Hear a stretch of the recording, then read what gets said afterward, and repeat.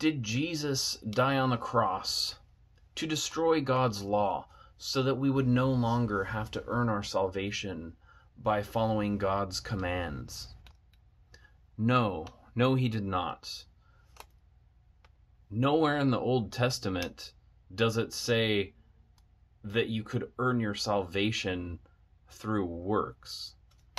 It says even Abraham was justified through faith, and the Bible explains how his works were fruits of his faith.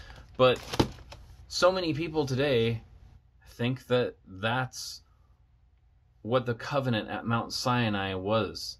They think it was a covenant that God made where we were going to earn our salvation, and then it didn't work out, so God changed his mind, changed the whole plan, and then came down to destroy his own law, and then just make up a new one with 2 commandments where you love gay people and you become gay yourself because that's love or something. You encourage sin because it's loving to encourage people to sin, I guess.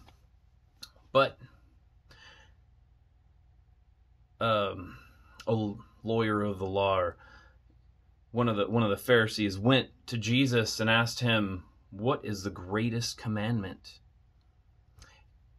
And Jesus gave him 2 commandments. And what he did was he broke the law into 2 categories. He broke all of God's law into 2 categories. And the first category is love God with all your heart, all your mind, and all your soul. And the second category is love your neighbor as yourself. Now, if you look at the 10 commandments, the first 4 have to do with loving God with all your heart, all your mind, and all your soul. And the second half have to do with loving your neighbor as yourself.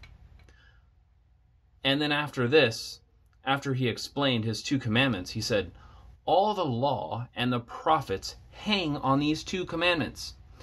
In other words, you cannot keep God's law, or you cannot keep Jesus' 2 commandments unless you keep all the law and the prophets.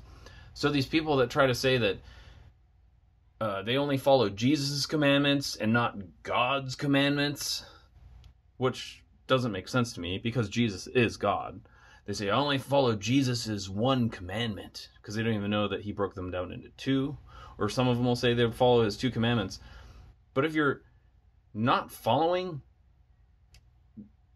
God's law, like anything in the Old Testament, if you're not following, like if you're breaking those commandments and disobeying God, then you're not keeping Jesus' 2 commandments. And then they go on to say, Jesus came to rebuke the Pharisees for following God's law. But there's not one example of this. They take examples where Jesus comes and rebukes the Pharisees for following man's law and trying to pass it off as God's law. There's a time in the Bible where they're sitting down to eat, and everyone's doing the ceremonial washing of the hands, which was a tradition of the elders. And they say, Jesus, why aren't you washing your hands? Why aren't your disciples washing their hands? What's going on? And he says, that's not God's law. I'm not gonna. He refuses to wash his hands. Now, a lot of people say, see, he was telling the Pharisees that God's law is done away with, and he's not going to follow God's law anymore. He's rebuking the Pharisees for following God's law. No, he's rebuking the Pharisees for making up their own laws. Why would Jesus, who is God, come to rebuke people for following his own laws? That's silly. There's another time where Jesus is healing people on the Sabbath, and the Pharisees rebuke him for healing people on the Sabbath.